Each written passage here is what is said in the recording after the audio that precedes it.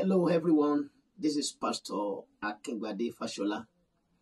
I welcome you to this program by the special grace of God. Today I will continue my teaching on Go Forward, and today is going to be part 2. I was driving yesterday on the highway and it's just a one-way road, and there was no way for me to turn back despite the heavy traffic that we have.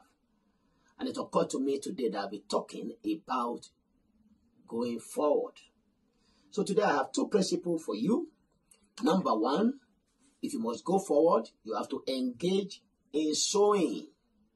Engage in sowing. Number 2, you have to overcome opposition. The Lord bless you as you listen in Jesus' name. Amen. So this year is a year of sowing. Don't joke with your seed. And we pick the text, Genesis 26, verses 12 to 14. He said, Then Isaac sowed in the land, and he received in the same year 100-fold. And the Lord blessed him. And the man was great, went forward, grew until he became very great. He had possession of flocks and possession of herds and great store of servants. And the Philistine envied him. Genesis 26, verses 12 to 14. 2 things that you must do. You must learn to sow your seed this year. 2 boys were living with their grandpa, and one of them found a snail, so he brought it, and the grandpa was happy. He said, "Oh, God bless you, very big snail." And the second boy, because he saw that the grandpa was happy, also said, "Oh, I will go and tell grandpa, I'm going to deceive him that I also found snail." So he said, "Oh, grandpa, I found a snail." And the grandpa said, "Oh, you found a snail?" He said, "Yes." "Okay, go, bring it." And he said, "Grandpa, I have no snail." He said, "Grandpa said, okay, go with your lie."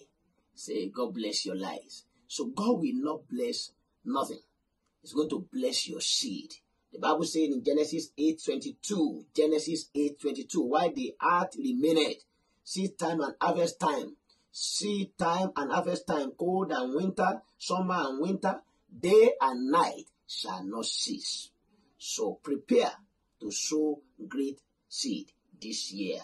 The Lord will bless you in Jesus' name. You can read 2 Corinthians chapter 9, verses 6 to 9. 2 Corinthians chapter 9, verses 6 to 9. He said, "This I say, he that soweth sparingly shall also reap sparingly. He that soweth bountifully shall reap bountifully." Sow great seed this year. In conclusion, because going forward will cause you to grow. That's just if you sow great seed, you will grow taller, you grow bigger, you grow wider. Every day you see yourself increasing in weight. You see many things will happen to you. Jesus grew. He was strong. He was filled with wisdom. The Bible says the grace of God was upon his life. Luke chapter 2, verses 40 and verse 52. I wish you the best in Jesus' name. Finally, overcome, opposition. When you see this man, Isaac, he sowed in that land. And despite the sowing, God helped him, God bless him. But there were opposition. The Bible said the Philistine envied him. They envied him. People may envy you. People may contend against it, but they can't stop it. When you sow your seed and you overcome opposition, you will see that by the special grace of God, you are tending towards going forward. And when you go forward, there is nothing the enemy can do. They will not be able to stop you. Go and read Genesis 37 to Genesis 45. Study the life of Joseph. A young boy was being loved by his father, was sold out by his brother. They envied him. They were against him. He built up his morality, built up his integrity. They were unable to hinder him. He overcome all the temptation. Eventually, his dream came to pass. This year, your dream shall come to pass.